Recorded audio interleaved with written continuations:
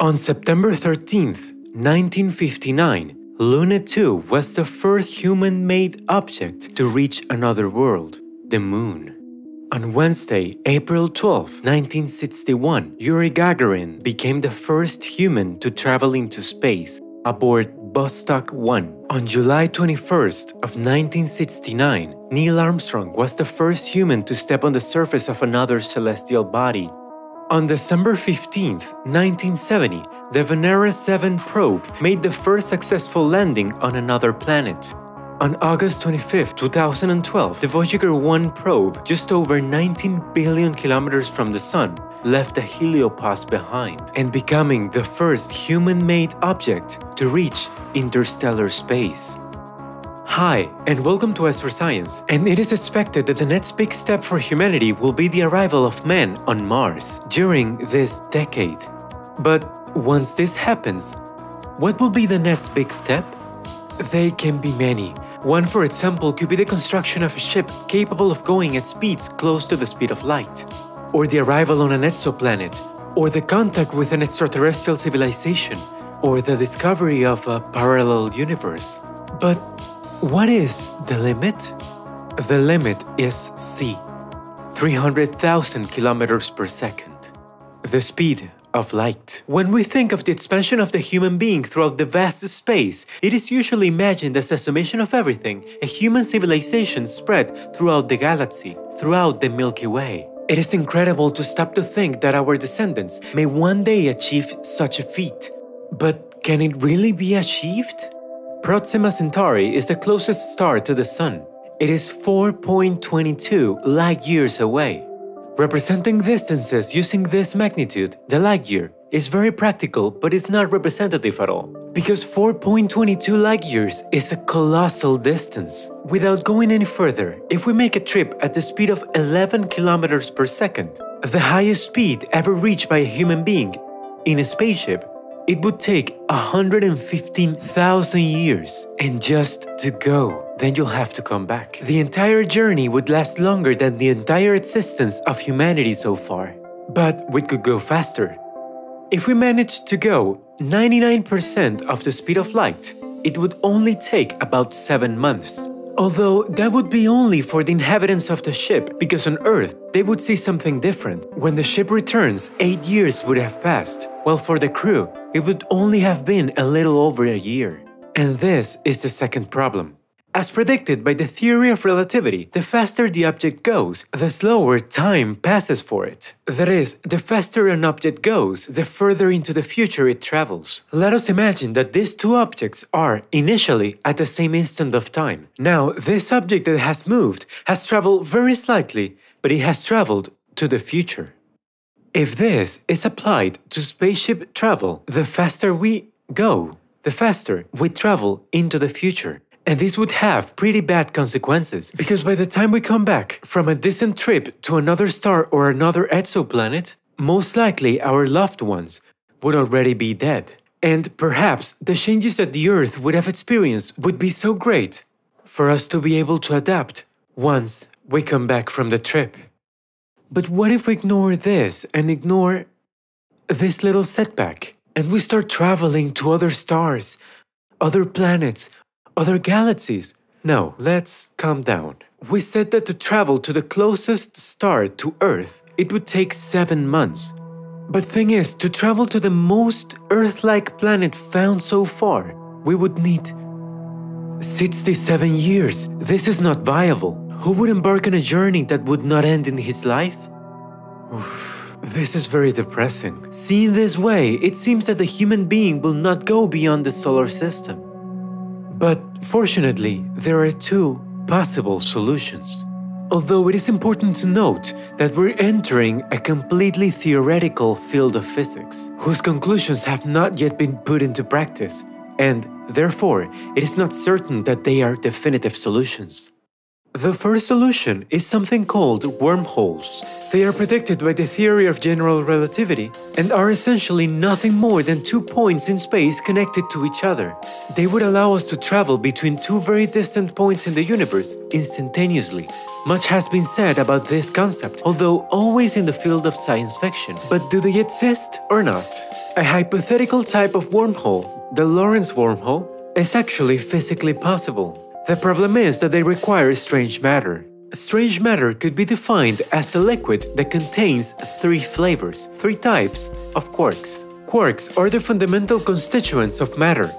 Neutrons, for example, are made up of 2 types of quarks, 2 down quarks and 1 up quark. Strange matter is composed primarily of unbound quarks, of the up, down, and strange types. This type of matter has not yet been detected, although it is believed to exist in the core of neutron stars, and more speculatively, in form of droplets called strangelets, which can vary from the size of a water droplet to the size of stars. This being called quark stars, although at the moment the strange matter is still that, unknown matter that is not even known if it exists. We said before that the main limit is that no ship can travel through space faster than the speed of light. But what if instead of traveling through space, we move with space? This is the ISS Enterprise, and it looks spectacular. It is a conceptual superluminal spacecraft designed in 2013 by Harold White, a NASA scientist who, based on the work of Miguel Alcubierre, a Mexican known for having developed a mathematical model called the Alcubierre metric, which would allow faster-than-light travel without violating the physical principle that states that nothing can exceed that speed. It consists of the thrust by curvature, which is the second solution. This method would allow traveling at speeds several times faster than the speed of light, but without suffering from the relativistic effects that it entails, such as the time dilation and mass increases. The basic idea of this technology is to create a small bubble in time-space around the ship and generate distortions in it so that the bubble moves away from the point of origin and approaches its destination. The distortions generated would be expansion behind the bubble, moving it away from the origin, and contraction in front of the bubble, bringing it closer to the destination. The warp bubble would be located in one of the distortions of space-time, on which it would ride in a similar way as surfers do on a wave of the sea. But the ISS Enterprise is just that, an idea, since it would also require strange matter and a lot of energy. According to Sean Carroll, a cosmologist specializing in general relativity, that is, one of the people who knows the most about curvature thrust, this technology is highly unlikely to ever work. According to him, in order to propel the ship, 350 kilograms of matter and 350 kilograms of antimatter would be needed to produce the necessary energy. 350 kilos of matter are easy to find, but 350 kilos of antimatter are not that easy, because antimatter is the most expensive substance in the world. Currently, a single gram of antimatter costs around $100 billion. But let's be optimistic and imagine that the cost of the gram were reduced to just $10 billion.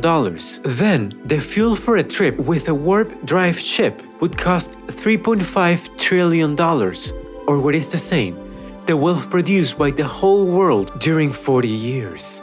Aside from these power issues, it has not yet been shown that the Alcubierre metric can work. It is simply theoretically possible. Then, according to this pessimistic but realistic scientist, the probability that one day it will be possible to travel with a warp-thrust ship is much less than 1%. And the chances of it happening in the next 100 years is less than 0.01%. However, and this is really the most important thing, at no point it is said that such technology is impossible. Let's be optimistic, because for example, in 2011, NASA announced that huge amounts of antimatter had been detected in the Van Allen belts in the Earth's magnetosphere. Or in April 2015, scientists managed to make one laser pulse travel faster than another, possibly pointing to the first evidence of a warping bubble in space-time. At the end of the day, it's just a matter of time. One of the main arguments used to defend that interstellar travel is impossible, it's basically that if such travels were possible, the Milky Way would already be colonized by some extraterrestrial civilization. And it is not. So, such travels are impossible, right? But think of it another way.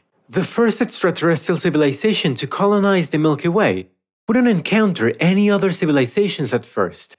So they might think that the technology needed to develop expansion or colonization would be impossible. But you'll say, what are you telling me? That the humans are one of the first species that are trying to colonize the Milky Way? Well, why not? Let's actually run the numbers. The Earth is about 4.6 billion years old, which is also about a third of the age of the universe, 13.7 billion years. By this, I mean that in all the time that the universe has existed, there could only be 3 generations of planet Earths. We may be one of the earliest civilizations in this galaxy. Because there really hasn't been that long. If you compare how long the universe has been around to how long it has left, it's very young. Some species will have to be the first to colonize the galaxy. Why can't it be us? It is difficult to imagine the limits that our species will have. Human nature has always been this way. The key to our survival and what makes us who we are was and will be exploration and curiosity. That innate desire to know how everything works and to go where no one has ever gone before. If we had stayed in Africa, we would probably have become extinct. So if we stay here, it might happen.